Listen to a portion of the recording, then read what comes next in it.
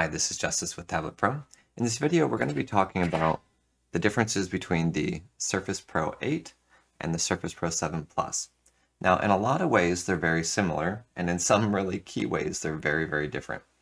The Surface Pro 8, the biggest difference immediately is the screen. So the processor is about the same in both devices. This screen is larger, it has thinner bezels both on the top and on the side. The sides are much thinner. So you've got a larger screen. It's about 15% brighter. It goes from 400 nits to 450 nits. Please correct my math in the comments. And it's 120 hertz refresh rate. That screen with the improved Slim Pen 2 makes this a better choice for artists. It's brighter. It's a tiny little bit faster, but I wouldn't pick it over that reason. And the inking experience, I'll put this in, I'll demo this here in just a second. But the inking differences are a pretty big improvement. Now, the downsides to this over the 7 Plus, this one no longer has a micro SD card slot. That means that the storage that you get on this, and yes, it does have a removable hard drive here, but the process of replacing that is not as simple as just taking it out and sliding something else in there.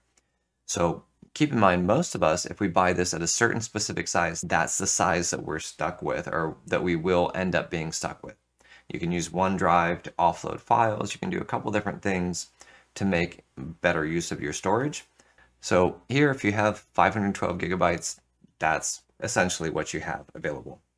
This one, I have a 512 gigabyte micro SD card, and I have games stored on it that play perfectly from the micro SD card slot, like regular AAA games play really well, no degradation in performance playing off the micro SD card slot. This one also has a USB-A port. The Pro 8 has two USB-C ports, and these ports are Thunderbolt 4, which means if you've got an external GPU, which is a significant price increase, keep that in mind.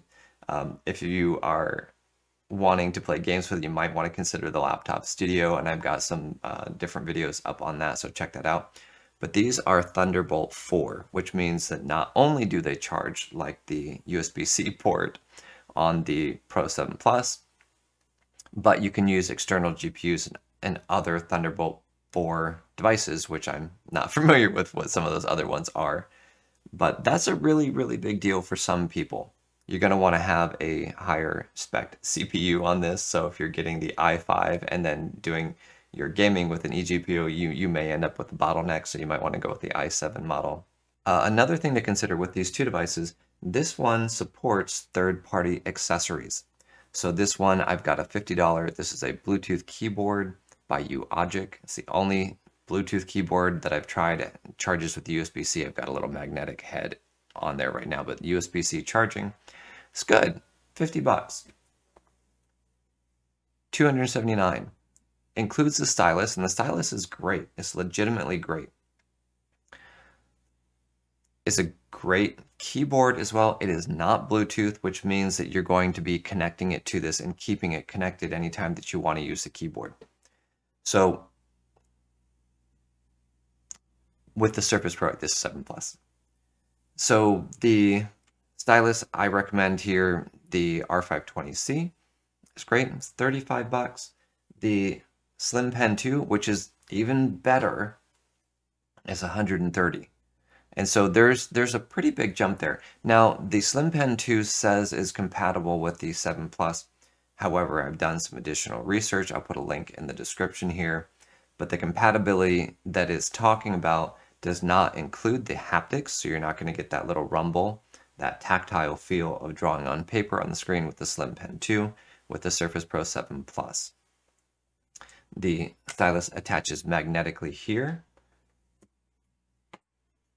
On the Pro 8, it does not attach on the side here. Where there's the charging thing, it attaches a little bit. On the base, actually is not too bad, although you have to actually move it slightly off center to get a good connection. But if you're using the Surface Pro 8 with a keyboard, that's going to be kind of a weird place to store the stylus. So keep in mind, you can use this and it does a decent job, but it's not going to be quite the same as you might be wanting, or if you're expecting it to attach to the side, it no longer does that. So let's go ahead and we're going to look at the stylus here. So I'm going to draw 3 lines here. Oh, by the way, these stylus, you have to turn it on by pressing the side button. All right, so here,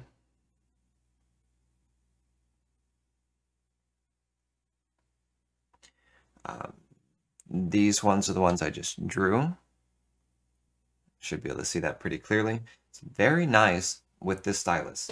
Now let's open up. I'm using the app Concepts, which is a really cool app. If you guys haven't tried it, it's in the store. All right, and let's do the same thing here. Let's pick a different color. I'll have a video up shortly that goes through some of the better apps, drawing apps for touchscreens.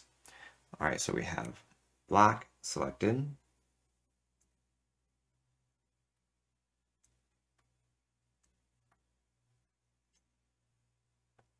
And I'll zoom in here so you can see the quality here. And it's decent. It's pretty good. Slim Pen 2.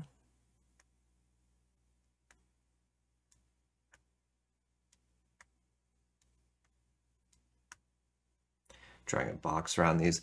This right here, this is going to show you kind of the quality. It's pretty similar. It's a little bit better than the Slim Pen 2, both of which are significantly better than the Surface Pen. Let's go ahead, we'll scoot over.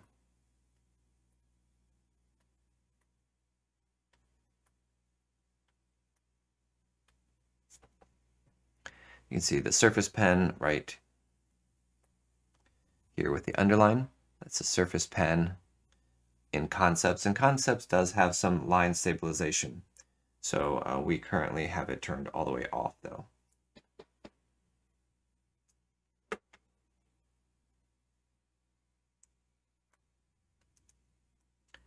All right, this is the Surface Pen on the, I'll do double underline, Surface Pen on the Pro 8.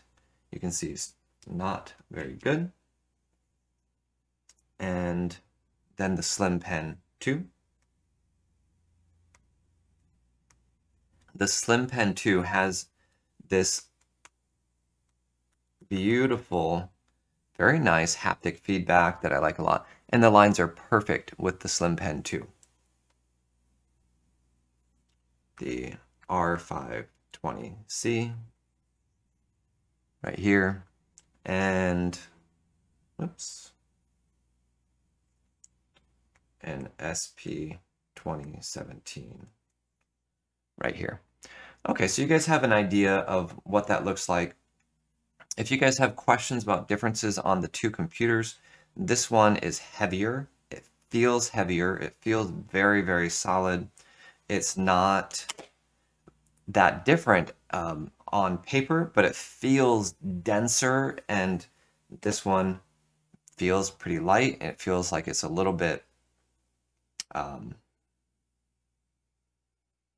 it just doesn't feel quite as firm. It's not bad. This one feels like a cutting board. It feels like a piece of metal. It's very, very solid.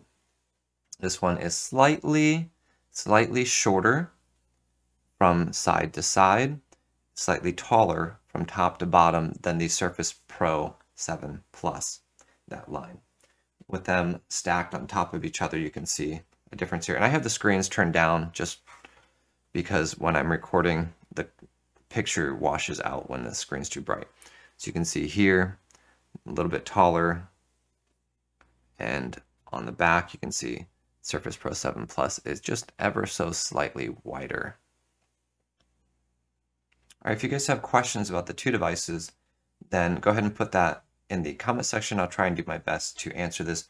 I'm sending the Pro 8 away today to the makers of this stylus. They're going to be working on, well, they need it. So Anyway, this is going to be disappearing today, but if you have questions, ask them immediately, and I will try and get to those very quickly. I'm not sure if I said it. This with the keyboard is $279 plus tax. 50, 35. So there's a pretty big difference in price just on the accessories. Both of these qualify for the education / parent / teacher / military discount of 10%, so you can get 10% off and then handle the accessories separately if you want. All right, that's it. Thanks for watching. If you use a stylus with a Windows tablet, this is a great channel to subscribe to. So stay creative, and I'll see you in the next video.